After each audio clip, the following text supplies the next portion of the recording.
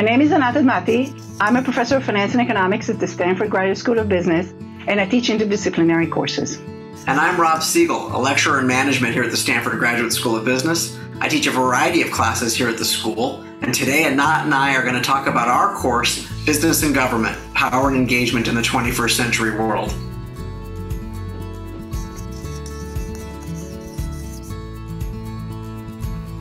Our first point is that markets can't work well without functioning governments and legal systems.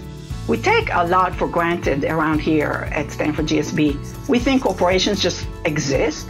We think that there are transactions and there are contracts and there is competition in markets, all these things. And we don't stop to think what makes that happen. How is it that all these things come about? And what do you do if somebody breaks a promise that they made to you, doesn't pay you at the right time, or prevents you from doing something after you finished working for them because of some non-compete agreement? Where do you go? You need a system to ensure that all these things are working.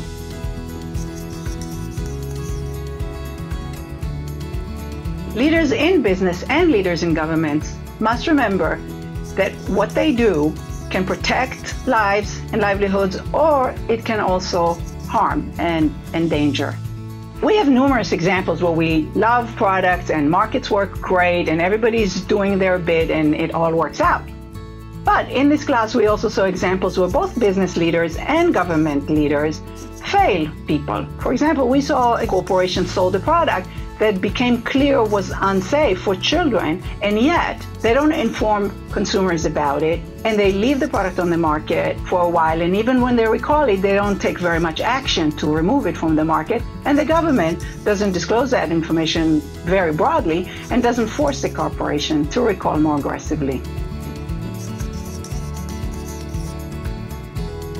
Third, we found that leaders need to find and challenge assumptions and wishful thinking, including their own. For example, we saw that assumptions people would make in how they would assume markets work and where markets would fail were not always clear and obvious when people dug down beneath their assumptions. Similarly, we also found that the capabilities and competencies that were assumed of leaders in business and government were not always matched up to what people thought was the world versus what the reality actually held.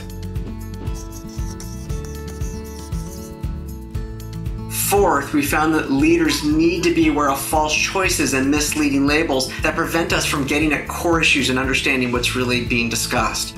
For example, words like capitalism and socialism, regulation and laws, what are costly and what are helpful and needed. Even trying to understand things like critical infrastructure. Is it best served by government or is it best served by the private sector? And how does it serve the citizens of a particular country or area or nation? This can get in the way of our understanding what are the core issues that we're trying to address and really understand what are we trying to accomplish as humans and as a society.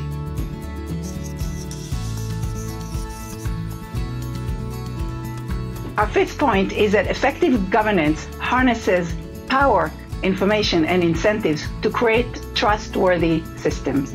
We talked in this class about institutions of government, institutions in the private sectors like corporations. And in these institutions, there are leaders that have power, that have information, and they have discretion or a way to act. Good governance means that they are trustworthy and that they are accountable for what they do.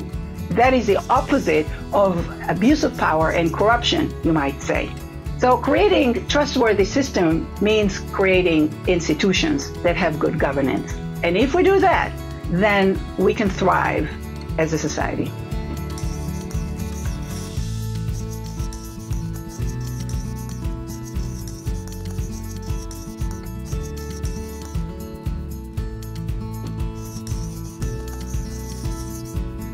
Anat and I bring very different backgrounds, experiences, and training to these important topics. One thing, though, is very true. Anat and I disagree on everything.